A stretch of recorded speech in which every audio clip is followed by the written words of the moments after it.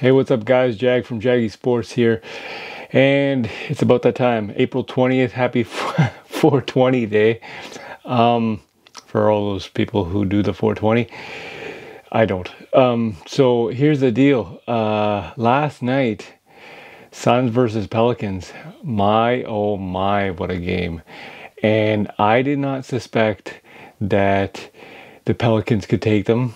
I was texting my buddies all night, and I was stunned, right? I had no idea, but I did know that Pelicans are a good team. Willie Green, I next to Ty Lue, he's one of my favorite coaches, right? Because they can get the job done, and what he has done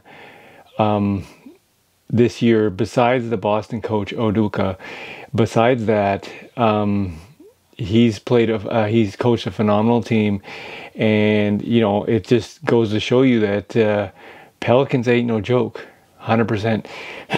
And I know people are thinking Devin Booker got injured, he's got the hamstring, he's out. I don't think he played in the second half. Still, right? Even throughout the game, Pelicans were in there, and it's only till the end that's when they stretch the margin right there. So check this clip out. Tell me what you think. Can the Pelicans win the next game? I'm not going to say the series. Because the thing is, we don't know about Devin Booker and his injury. I doubt he plays in game 3 when it's heading over to New Orleans, Nolans. No, it's tell me what you guys think. Will the Pelicans beat the Phoenix Suns in Game 3? Check this clip out.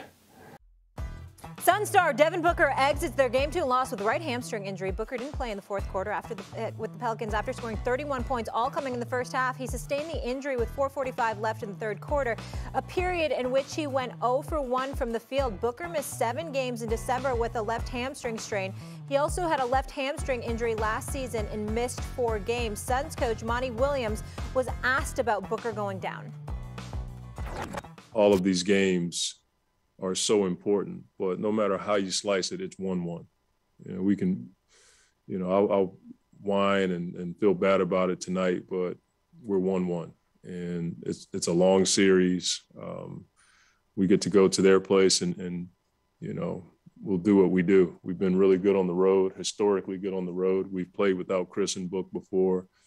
If we have to play without Book, next man up, and we've done that all year long. Do the Suns need a healthy Devin Booker, Christopher, to beat the Pelicans? I think they certainly need a healthy Booker not to be sweating against the Pelicans. One thing about the game last night you got to keep an eye on, they were losing when he got hurt, 77-74.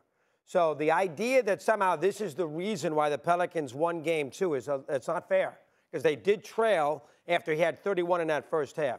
And the other thing I would say about the Suns, 1 seeds who won 64 games, 8 games more than any other team in the NBA. And in the history of the NBA, if you've won not many than the rest of the league, you win a championship. You're not supposed to be 1-1 in an 8-1 series. Okay? When you're playing the 8th seed who won 36 games, who were 1-12 and 3-16, the fact that, no big deal with 1-1. No. It is a big deal, because the Suns now are going to be in a war with this team. This team's got a little moxie. This team beat the Clippers on Friday night when they were dead, down by 13 in the fourth quarter, and they came back after they blew a huge lead. Tremendous job in that scenario. They had a bad game 1. They came back last night. They were down at the half, and they won the game going away. And Ingram, I don't care what anybody says. That guy, he is – now, listen, he hasn't done anything yet either, so let's not go crazy. Let's not say what I just said regarding Tatum and Butler. Ingram's a tremendous player, and he is capable of making this a very long, difficult series for Phoenix. And I'll tell you right now, Stevie's wrong. If Phoenix doesn't have Booker, they're not getting to Golden State. They're going to be picked off by somebody, because they're not that good without him. They don't have a lot of offense. Hall is up and down. Bridges is not a great offensive player. The center is getting outplayed by Vassiliadis. He's getting outplayed by the Pelican center. Crowder can't shoot. If they don't have Booker, they're going to have a lot of trouble the rest of this series. Now, I think he'll probably play. And, you know, New Orleans doesn't have a lot of experience. And, you know, like Minnesota last night, they got a little too happy with their first win. They didn't show up for game two. I don't completely trust the Pelicans, but the idea now that the Suns are going to just roll off, no big deal, we'll win without Booker, they're not supposed to be 1-1, okay? When you're an 1 seed with 64 wins, this should be quick. And now they put themselves in a war. That's a bad sign for Phoenix down the road. That's what I'd say about that. You know, I could belabor, you know, your ridiculous take that you just gave. What's ridiculous? By pointing out the multitude of times an 8th seed has won a game in a series and stuff like that. I remember when Michael Jordan and the Bulls lost to B.J. Armstrong and the Charlotte Hornets. Yes, I remember a lot of things that's happened in the I remember when Magic Johnson and the Los Angeles Lakers lost by 40 to the Boston Celtics in an NBA Finals game and came back and won the daggone series. So I love how you try to act like, you know, just one game. I mean, it shouldn't be this way. It shouldn't be this way. Okay? Shouldn't be this way. I love how you try to do that. Well, the Lakers, you know, I said, the Lakers are the 8th seed. The Lakers are the 8th seed against Boston in '85 game 1. Hold on. Don't interrupt me because I'm getting to somewhere. You know, Doggy, one of the mistakes, one of the worst things that happens with you is that, see, I listen to you. You see, I'm listening. I'm scouring through Mad Dog Radio sometimes. You know, I'm watching. I'm listening. You know, and when I hear your bizarre takes, I remember the other day, I just couldn't believe that what I was hearing. Ladies and gentlemen, Mad Dog Russo hosts a radio show. He has his own channel. It's a sports radio show. And you know what he spent damn near a half hour on? Ben Franklin. Oh, yeah, I love it. Yeah. Ben Franklin talking about I mean, that's a great documentary. And electricity. That's what he was talking about. This is Mad Dog Russo. I mean, he's out there. He's just out there, okay?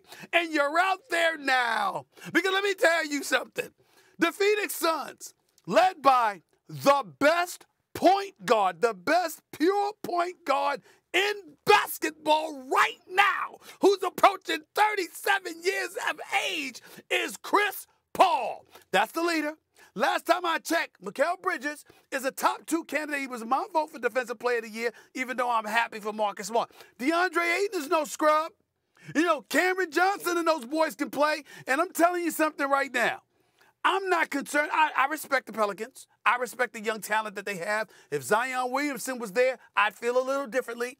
But without Zion Williamson, I don't expect the Phoenix Suns, with game preparation available to them now that they know Booker's going to be out, to lose this game or this series. I don't expect it at all. I expect the Phoenix Suns to finish the deal in the first round. I expect the Phoenix Suns, with or without Devin Booker, to beat Utah or Dallas. Ain't going to be Golden State. I'm not picking them to beat Golden State with Devin Booker, okay? So I damn sure ain't going to do it without him. That's where I'm at with it, and I don't see why on earth you would think that the Pelicans, of all people, would take out the Phoenix Suns. You're showing no respect whatsoever at all. Right. Period. Basically, people saying Pelicans can win. I don't think a lot of them are saying that, but hey, you know what? This Pelican squad is amazing. What they were doing, and if you watch the game itself, they put in a lot of rookies, and those rookies were getting the job done defensively as well. So, you know, I'm going to go out on a limb here, and I'm going to say the Pelicans are going to take Game 3. The Pelicans are going to take Game 3 just because of the fact that A, Devin Booker is injured. I doubt he plays. B, CJ McCollum, Brandon Ingram, those guys were insane, especially Ingram with 39 points. Guy looked like a young Kevin Durant out there. And you know what? You cannot count these guys out. I know a lot of people didn't feel that the Pelicans would win a single game. Well, guess what? They proved everyone wrong yesterday.